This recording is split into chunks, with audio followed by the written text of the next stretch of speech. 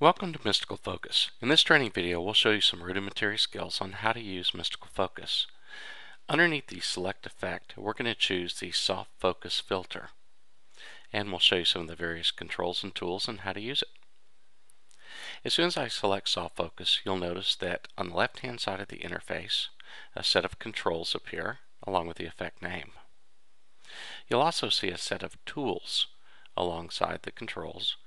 These tools are what you use to apply the effect on the screen and control your end look. You'll also see in the layer palette the effect appears. You can turn the effect on and off to preview it on the layer palette. You can also preview your original photo by going up to the top of the interface and clicking on the original button and holding it down. I'm going to apply this effect utilizing the Ellipse Tool. The Ellipse Tool applies a ring-shaped path that removes the effect. I'm going to go ahead and click on it, and you can see the effects removed and blended.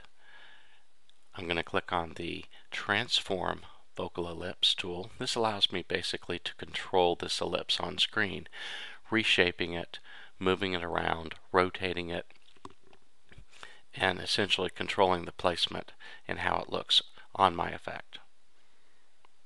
We'll rotate this and position it a little bit to the right. There we go.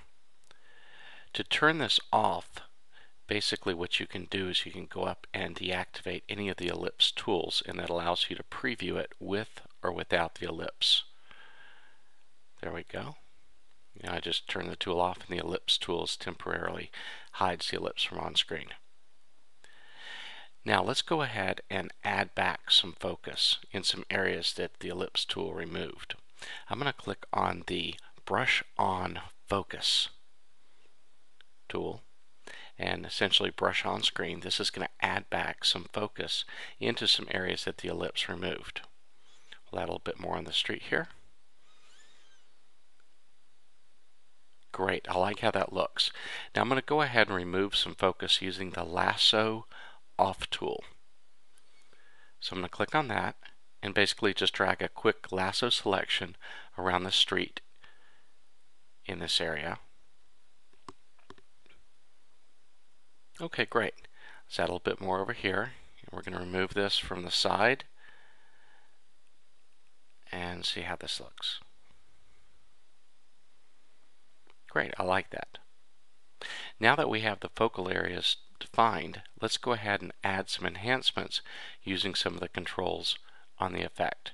I'll add a dark tint, which basically helps add a nice romantic mood to the areas that are in focus. And we're going to go ahead and add some darken shading. I like that. Let's adjust our soft focus and tone it back just a little bit. Nice. Let's compare this to the original. That's a nice dramatic change. Mystical Focus is very easy to use. We hope you enjoyed this introduction video. Thank you.